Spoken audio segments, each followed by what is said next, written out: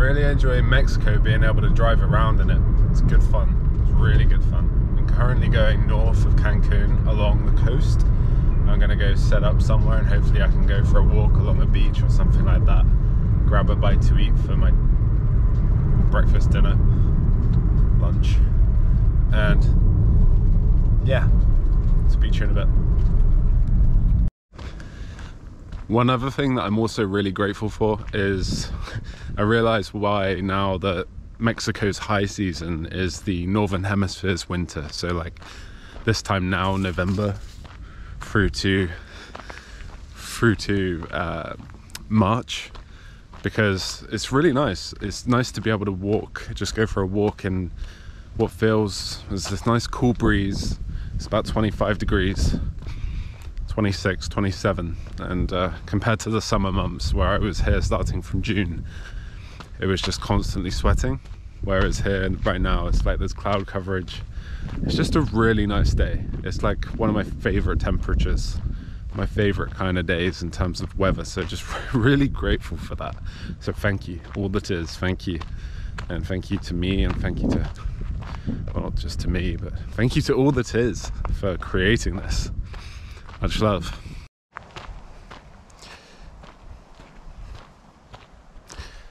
So I am going past all of these properties, and they all say propiedad privada, which means private property, and the beach is on the other side. So I'm gonna go get the car and come back up here again, because this road is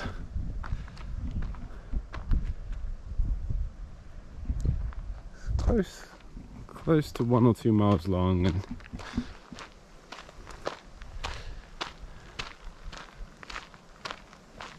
I walked down here actually, Via Llanera.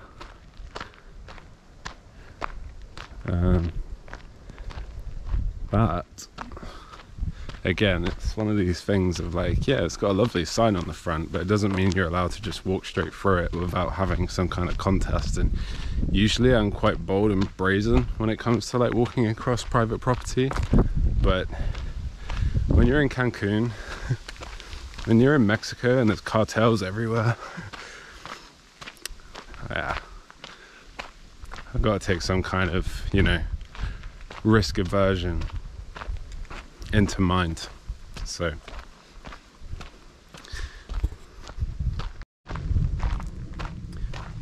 propiedad privada, no go. One thing I do want to talk about today is a little bit about my own experience with relationship. It's something that I've noticed that I've repeated in the last 2.5 relationships that I've been in since 2018. And that really is just about me, I'm gonna say it like this, me giving my power away. So what I mean by that is like, all 3 of these relationships essentially were long distance. And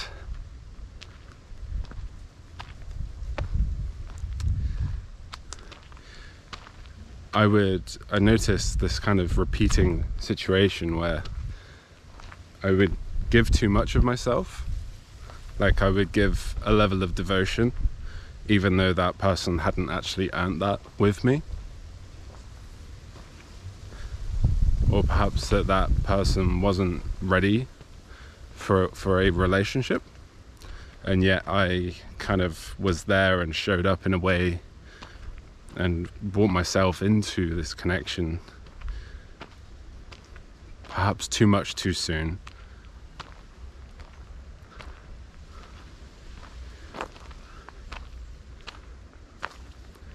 So there's something I need to look at there for sure. It's like,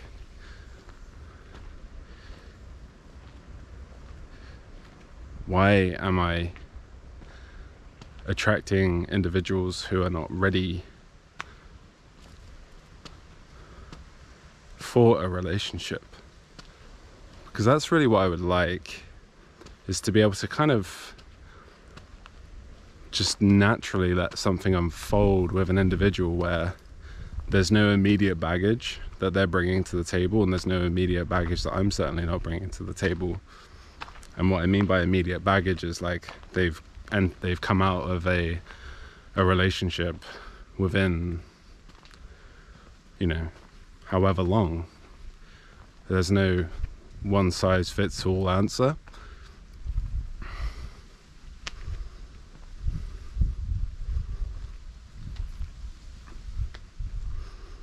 But to me, yeah, 6 months pops to mind. 12 months is a good amount of time usually. Sometimes it can take people years. It depends on so many different things, and logic doesn't really do justice to give an answer, to give such an answer.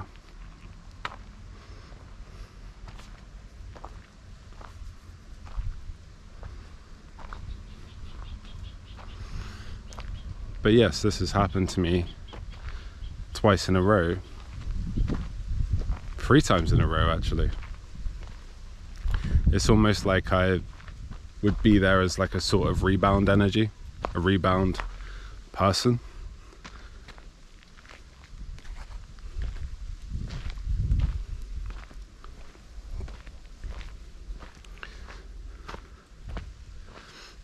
And I would not just put a pin in it, you know. So where am I responsible? Where am I responsible in such a situation? Like, if I can see that an individual, I need to lead. I am the man. I need to be able to say no or yes to a certain situation. But also, in a sense, it's up to a woman as well, or anyone, man or woman, to know when they're ready for a new relationship, to not just rebound to someone else as soon as they've come out of an existing partnership.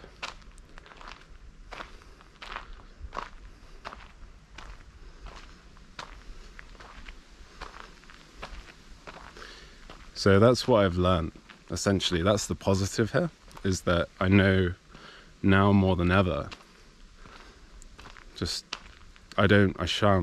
I should not let myself get too close to any individual who's not ready, not give too much of my heart to anyone who's not ready to receive it, and not to stand in that kind of equal give and take that really any relationship needs to have.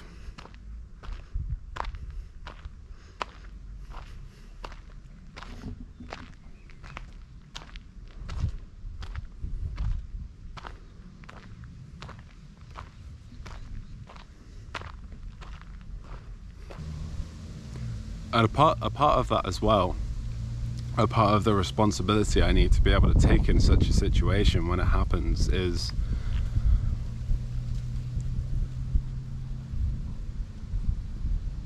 being aware of my own fears. For example, I know that a big part of me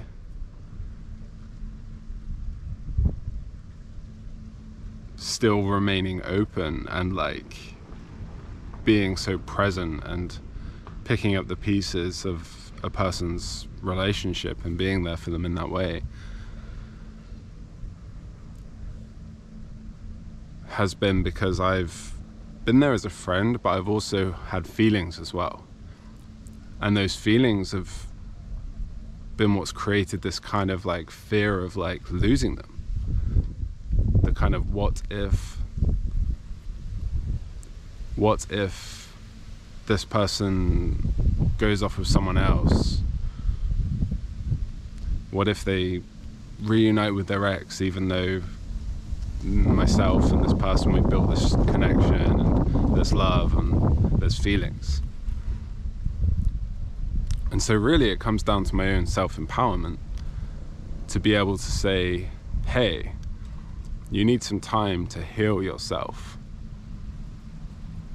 And hey, me, I feel like I'm developing feelings for you. I need to kind of take a step back because I can see that you're not ready for a relationship.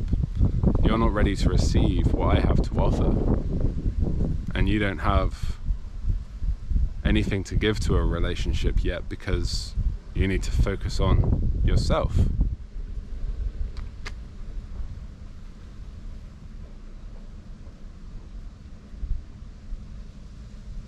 And I have noticed that in myself as well, especially in the past year, where I've been single for like 14 months now.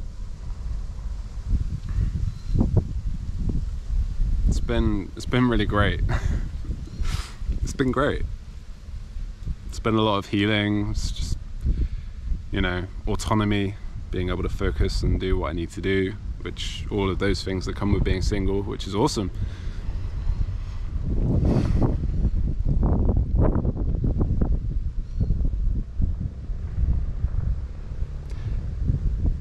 But that self-empowerment that I spoke of, that kind of need to like not be afraid of the person moving on, or for whatever reason, it's just that self-empowerment for me that's come in this past year that I've been cultivating, because I knew about this whole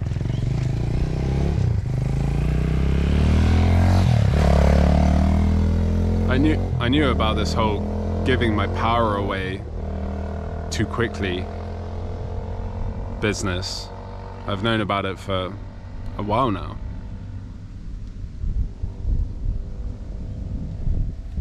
Forgot what I was going to say now. And I have realized that self-empowerment within myself, and that usually comes, and what's worked well for me in that sense has been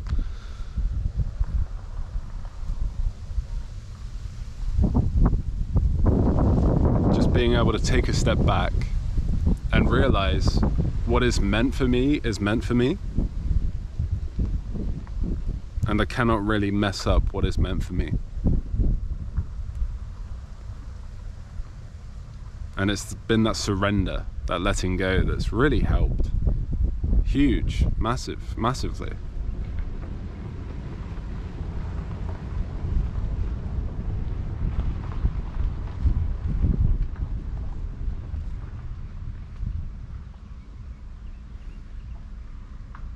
And the best part is I know that through that surrender, the more I let go of outcome, the less I attach myself to an outcome, to circumstance.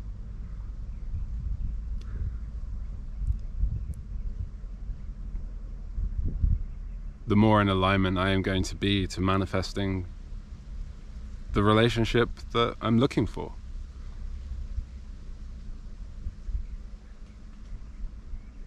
And really, I think a big part of these past 3 years and this kind of fear that's been generated in me when I've been entering into these relationships and establishing these connections has been because of the long distance.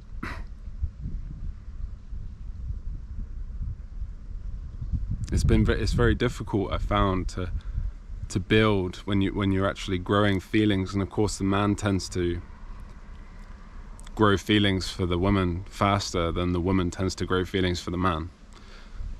Naturally. That is what I've learned and even observed. And so in my experience when that has happened, it's been challenging because you can't be there in person to date them in a quote-unquote normal way. You're on the other end of a video call or a phone call or a text message, and it doesn't do it justice. The energy is completely different. You're not with them in person. It is truly so different.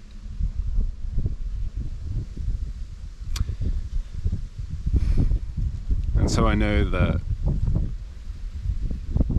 I'm really wanting to kind of really just long distance is not, I'm good at it in general. I'm good at long distance, but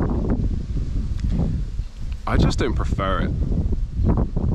And I just realized now from what I've been through this year as well, in the past 6 months even, has shown me I'd much rather just get to know someone in person and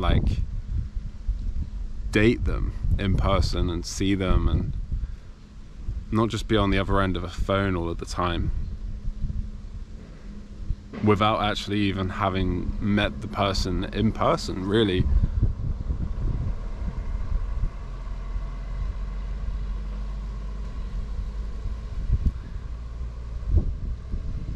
So that's my positive. That's my challenges and my triumphs that I've been going through as of late. It's probably been my biggest challenge of the past few months, actually.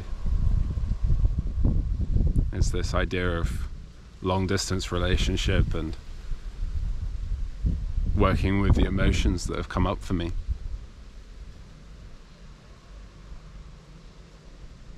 Now, I've got to say, this is not an invitation to come and give me life advice, because please don't do that.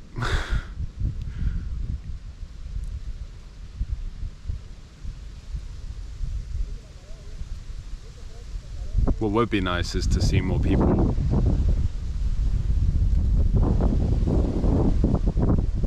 no. I'm really grateful to have been able to have shared this now in this way. I attempted to do it yesterday on my day 4 of 30-day video challenge, but it just didn't come out right.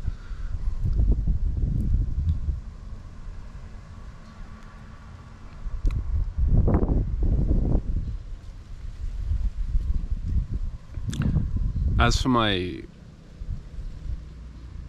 top lines, bottom lines and middle lines for today, it's been really good. I woke up really early because I had to sort out some technical issues, and so I did. And then I went back to sleep again and woke up at like 11, which was cool. It was a needed sleep, I realized.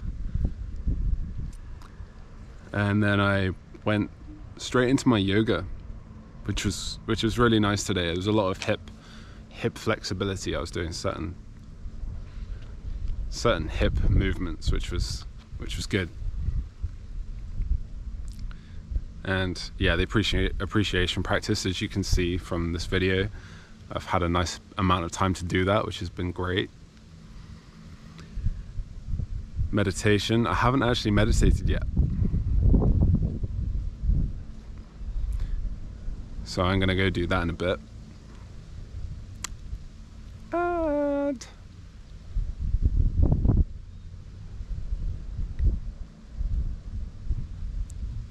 yeah, I've got to do some work towards the Foundation for Personal Growth, which is like a personal development meetup group that me and my best friend have established.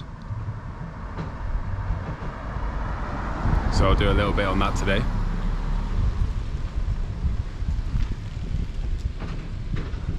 And yeah,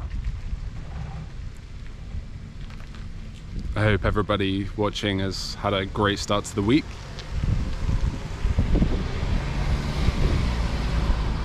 And so this is going to be my vlog entry, the 5th day of 30 days. Thank you for watching, sending so much love to you all, and lots of blessings. Take care now. Bye bye.